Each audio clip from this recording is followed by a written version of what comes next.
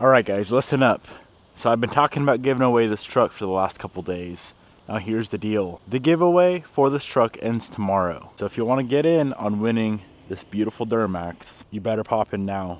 Every $3 you spend on the website is one entry. Truck will be shipped right to your door, completely free of charge. Man, oh man, this thing is absolutely beautiful. If you want everyone to get out of your way on the streets, drive something like this. People get a little bit scared when they see this thing coming down the road. Hit that first link down in the description box below, and you can get entered to win the old girl. Alrighty, my friends, today is the day we are going to completely rebuild and repair our transmission for the Evo 10. And we should be able to get it back in the car today as well. So we have a few goodies for this transmission. First up is this kit. This is a Shep Trans center differential pin kit. So it comes with all 4 new pins, which we need. All of ours are severely scored up. And then these guys right here are very important as well. These are what actually keeps the pins in place. Little roll pins. So we have that kit, and then I decided to upgrade the, drawing a mind blank here, final drive. So up first, we have this big old gear. This is what bolts onto the center diff, and then we have another gear as well. Now the factory Evo 10 final drive, I believe is a 468. Correct. Factory Evo 10 final drive is a 468. Now I decided to go with a 430. What this is going to do is lengthen out piston. No chewing on my shoes. This is going to lengthen out all of the gears, not just a single gear, not just 2 gears, first, second, third, fourth, fifth. Every gear, heck, even reverse, is going to be lengthened out. Stock Evo 10 final drive at 7,500 RPM. Let's say 4th gear, for example, you're at 112 miles per hour. And then with this, it goes to 123. So we are adding at 7,500 RPM, 11 miles per hour. That's going to be a massive, massive change. Other than the stock diff pins backing out of the Evo 10 transmissions, they're a pretty robust and stout transmission from the factory. This isn't really a strength upgrade. This is more so just like a change in speed throughout all the gears, I guess is a good way to look at it. This is the exact setup we run in Bobby's Evo 10. Same center diff kit, same final drive. That car is much more enjoyable to drive because stock Evo 10s, man, they just have such short gear ratios. So let's go ahead and pull off our factory gear. This is the one that's going to be replaced with this guy here, and that should give us better access to get these pins replaced as well. So I believe that's a 19 millimeter. So I got the factory gear off. You can clearly see the difference in teeth. Those things are 3 times as thick as the factory teeth. But before we get the new gear on, we need to go ahead and get these pins sorted out. So I think the easiest way is going to be to go ahead and split this case right here. There is a company that actually takes your factory gears. I just found this out, and they're overseas. Otherwise I would do it, but they take the factory gears out of the diff, machine them out, and put in a roller bearing, a little needle bearing. That's probably the best option for something like this. I'm betting these Phillips are going to be somewhat tight, so I'm going to go ahead and hit them with my impact driver and pop them loose that way. Probably not very tight. Yeah, those pop loose pretty easily. All right, look at that. She is apart, and just to be sure it goes back together the same exact way, I'm going to put a little mark on it. This right here should be able to slide freely, but it's a little bit chewed up on the shaft right here. I should be able to repair that. So I got the factory pins out in the little washers. Now these roll pins, or the retainer pins, is actually what keeps the diff pins in place. As you can see, all 4 of mine sheared off completely. So we need to go ahead, grab a little punch, and pop those out.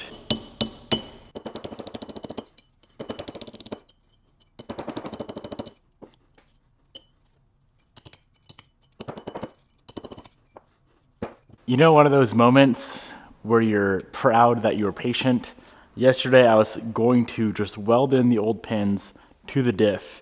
Now check this out. This is the gear that is supposed to spin freely on this pin. This is a new pin.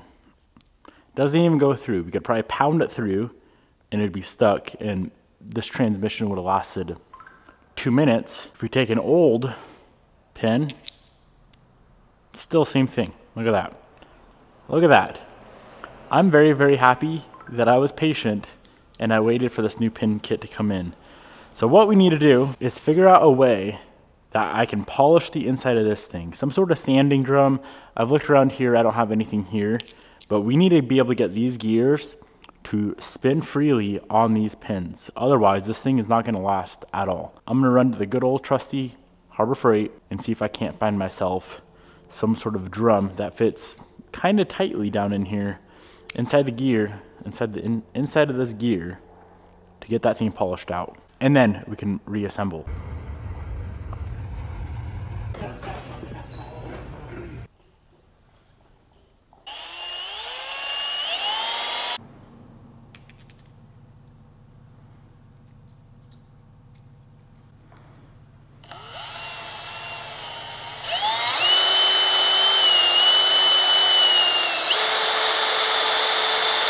All right, so I picked up these little rolls of sandpaper. It's I think 180 grit, and I'm taking off all of the metal that transferred from the pins onto these gears.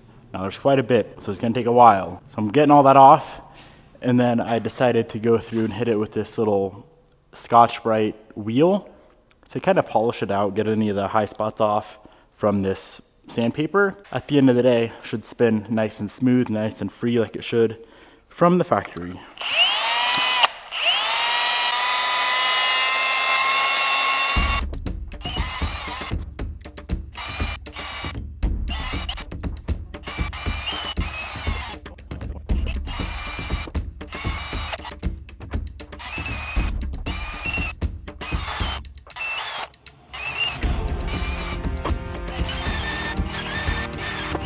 All right, here's a new pin and gear number 1.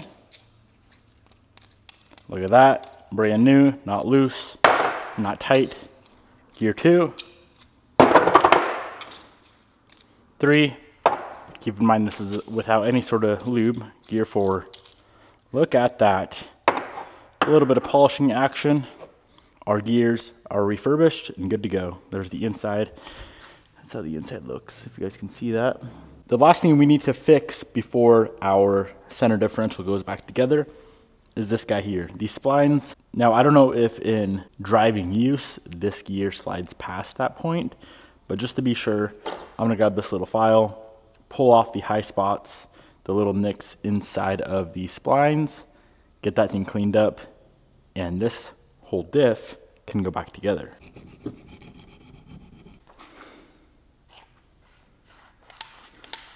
Here are all of the parts and pieces for the new diff. New gear, new pin kit, everything else OEM. So the first thing we need to do is get all of these gears reinstalled with the new pins. Now on this guy, you see that machined in groove? That is going to face up toward the threads, toward the gear. Got a little bit of gear oil right here. So make sure everything gets lubed up nicely as it's going together.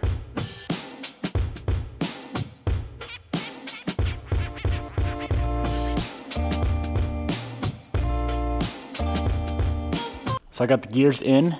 Pins are not pushed all the way through because before we put the pins all the way through, they do have to go into this internal collar.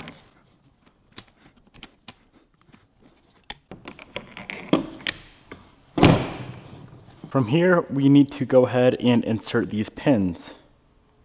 Now they're going to be installed from this inside here. Of course, you got to make sure everything's lined up.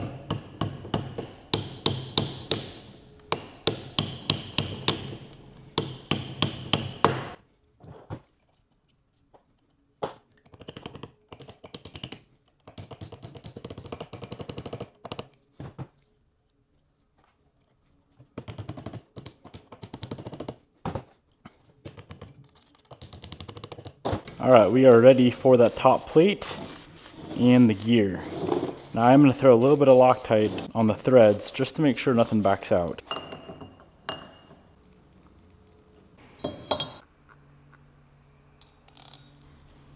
As you can see, the diff is all back apart.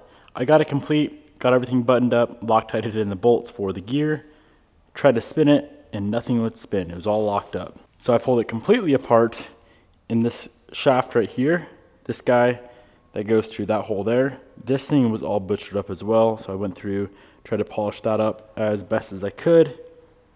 Now I'm gonna slowly but surely reassemble this thing, and hopefully this time around, it actually spins like it should.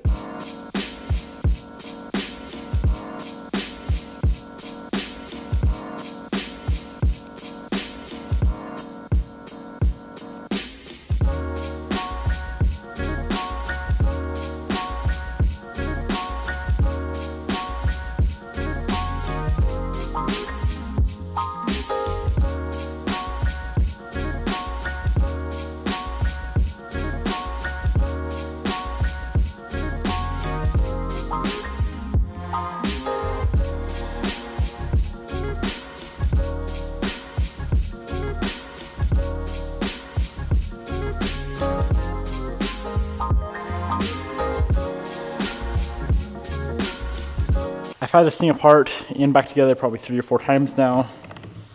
This is how it should feel. Not like loose and floppy, but not so tight it wouldn't spin. That is very, very proper.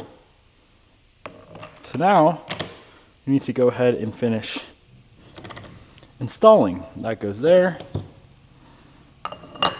That goes there. Let me get those 2 screws in, and it should still spin the same. If it doesn't spin the same, we have an issue. And we have an issue. We have an issue because it won't spin at all. What the heck? If I knew it was gonna be this big of a hassle, I would have 100% ordered a Wave Track LSD. So without this top plate, it spins fine. All right, that's our problem. This is like a little spacer washer type ordeal. And very clearly it's got some boogering on it. So I'm betting if we clean this up, it'll spin fine. So I got it all deburred. Let's slap on some gear oil, get this plate back on, and see how that goes. Finally, we have a complete center diff that spins like it should. But wait, we're not done yet. So now that we have the new final drive gear on the center diff, we also need this. This is a complete shaft that replaces this shaft. So all of these gears and sliders and synchros and everything off of this shaft needs to now be transferred onto this shaft. And then we can assemble the transmission. So at first, there's a snap ring on the very top of it. That guy needs to be removed. So the first thing that we're gonna press off is this with these 2 gears right here. We cannot press off the entire set together because there's another snap ring right there. Unless I can just pull that snap ring now, get it up and out of the way, then we should be able to press off everything together. All right, so that snap ring is up and out of the way now. So we should be able to just press off the whole entire stack together.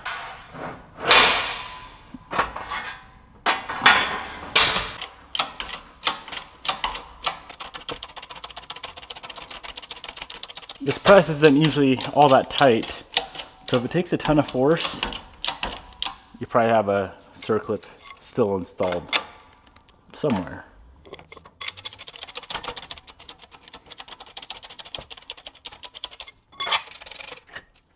All right, there she is. Now I'm simply just gonna leave that stack there, push this new shaft up through while everything's still lined up, and press it all on. So going back together, I think I'll probably have to do it in 2 separate presses.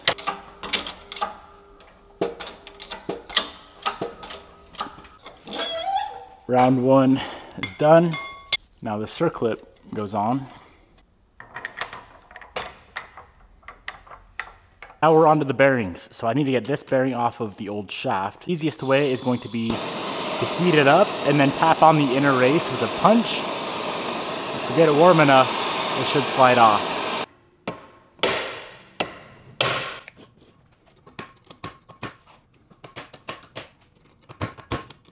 If you're gonna do it this way, make sure you're tapping on the inner race, not the outer part of the bearing.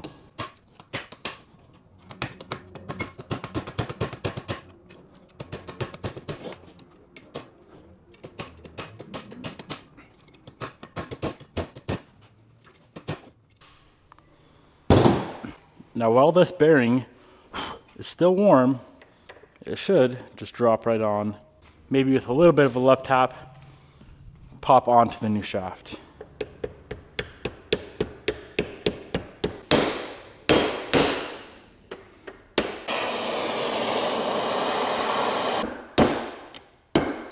I remember on the top side we have the circlip, so don't forget that. So this shaft is complete and ready to go back in the transmission. Our center diff is complete, ready to go back in. That is all the mods that we're gonna do to this transmission. If that freaking center diff didn't take 5 hours is what I spent on that dang thing, just because I had to go together and back apart so many times, I would 100% get this transmission back in the car. But for now, let's just focus on getting it reassembled, make sure everything spins properly, make sure she goes through the gears, and then we can worry about getting it back in the car. Alrighty guys, let's start tossing this thing back together. I got a billion photos on my phone, if you guys remember back, so I know how everything goes. This is gonna be fun. Enjoy the time lapse.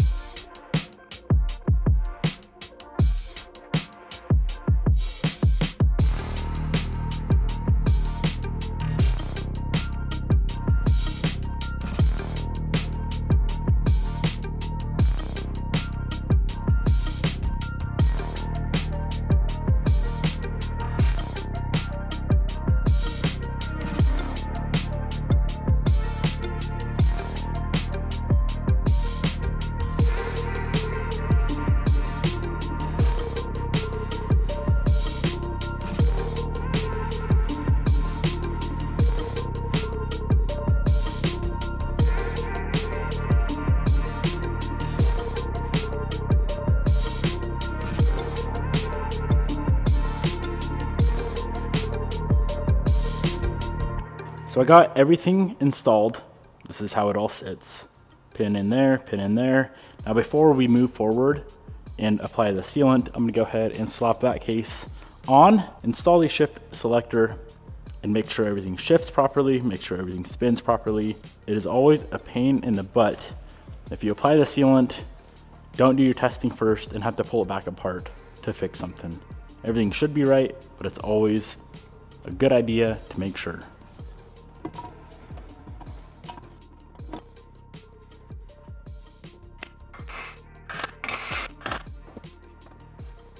All right, here she is. So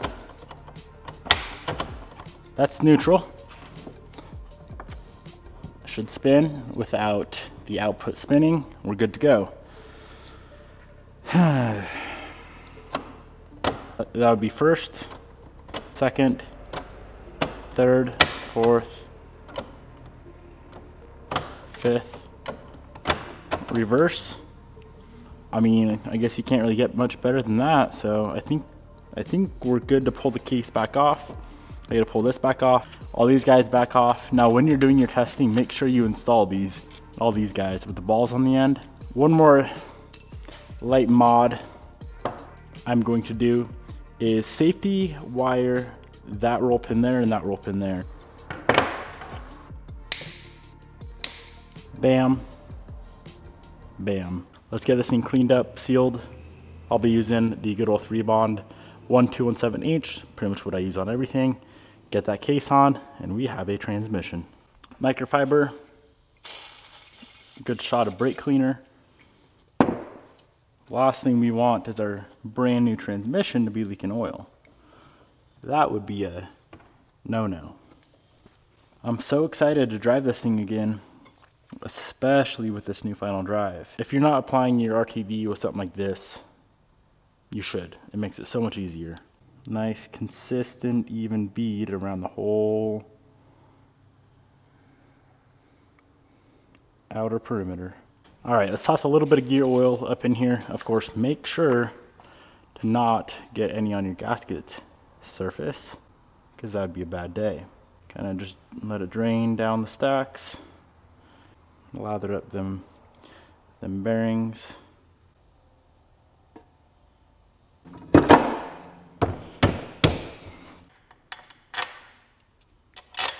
The nice thing about this 3-bond that I use, you don't need to give it that 30-minute or 45-minute wait time like you do with most sealants. Instructions say to apply a thin bead, and assemble.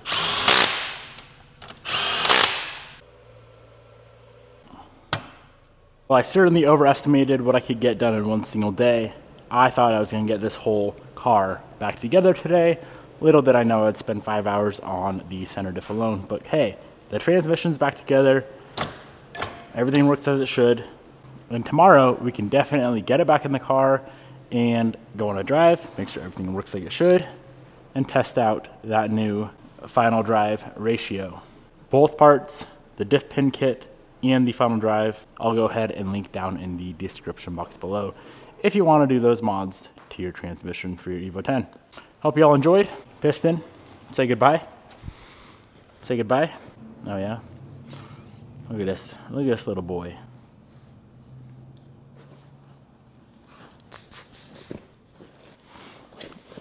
I swear every day he gets a little bit of slobber on the lens and I kind of forget, and then it's just slobbery the whole video. It's okay though, right? You want to see a trick? Down.